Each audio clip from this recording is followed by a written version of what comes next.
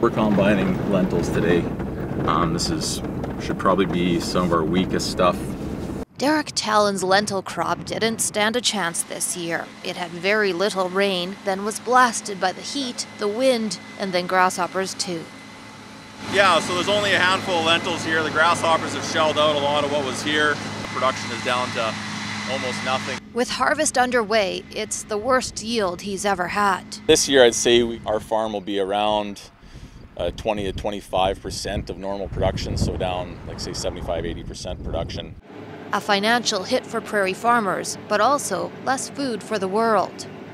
They called it the Hungry 30s. Compared to the 1930s, today's drought is shaping up to be more severe and more widespread. It also extends far beyond Canada, including the western half of the United States. And for food security, we have to look at this globally as well.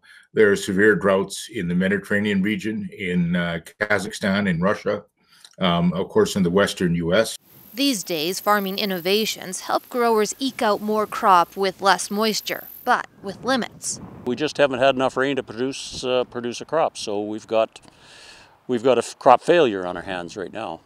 After 50 years of farming, Barry Reisner says he's prepared for it. We have had a number of good crops in the last 10 years or so, and it shouldn't be a surprise that they can't all be good.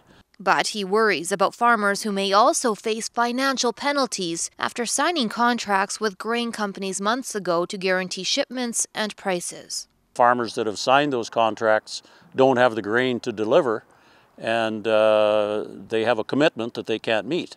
As for Talon, he's both a realist and an optimist. The low production of cereal grains and oilseeds is driving up prices to record levels on the world market. I guess that's our hope right now, is that we grow a crop next year and we can capitalize on the price increases that we've seen. He's resilient even when his crops aren't. Bonnie Allen, CBC News, Meadow Lake, Saskatchewan.